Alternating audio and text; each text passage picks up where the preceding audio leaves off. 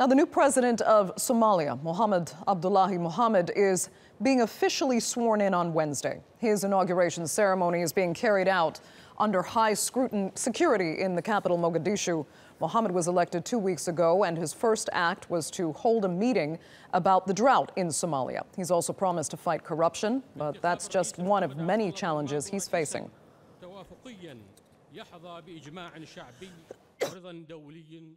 Joins me now in the studio for some further analysis. Thanks so much for coming in, Fidelis. What is your take on this? Does this usher in a new era for Somalia, or can we kind of expect more of the same? Absolutely. Farmajo is hugely popular among Somalis, both home and abroad. And he's seen as someone who the people actually wanted to emerge, and which is not unsurprising that there were allegations, or rather, claims that most of the lawmakers who voted for him were more like swayed to support the incumbent, but they refused and had to support Farmajo. Because during his brief stay as prime minister between 2010 and 2011, when he spent about 7 months in office, he's credited as trying to run like an all-inclusive government. And he's also credited with playing a major role in pushing out Al-Shabaab from Mogadishu. Because before then, Al-Shabaab had almost taken over the entire country, and especially the capital, Mogadishu. In fact, they were almost targeting, even taking over the presidency. So he's someone that people feel is a departure from the past, and someone that can easily be influenced by foreigners. Okay, do you feel he has popular support, particularly given that Somalis themselves didn't actually get to vote for this president?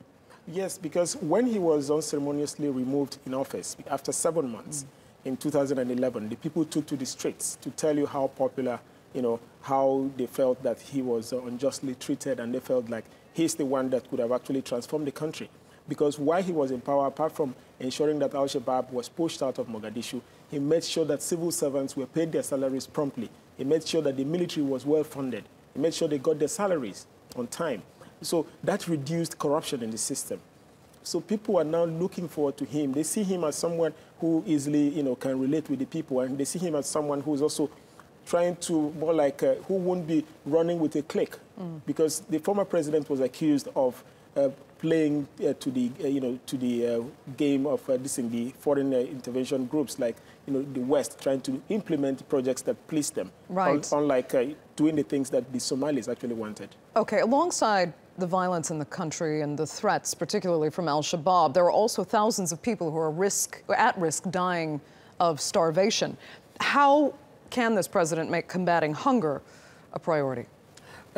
Well, that is actually a major task that is facing him now, and that's actually what many people will be expecting to see how he will tackle that. I think one of the major, steps he has to take, first of all, is to reconcile all the clans, because after the 1991 civil war in the country, several territories broke into clan-based, territories. So most of the people who have been coming into government, once they come in, they only concentrate on their clan.